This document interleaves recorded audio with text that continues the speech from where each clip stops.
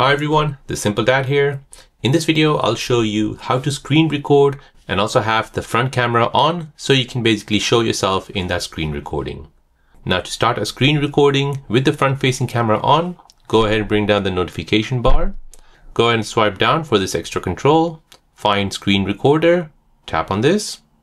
Go ahead and choose what you want to record. So we want to record media and mic as you will be speaking as well. Tap on start recording. This will give you a countdown. Now once it starts recording at the top right here, you've got a person icon. Go ahead and tap on this. So once you do this, the person icon will show you this. So this is the front facing camera. You can go ahead and place it anywhere you like. And you can go ahead and start your screen recording.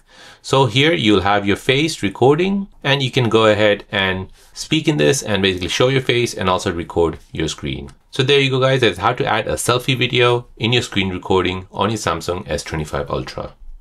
If you're new on the channel and you want to find out more about your iPhone, your Android phone or any other social media apps, then don't forget to subscribe to this channel to become a part of the Simple Dad community.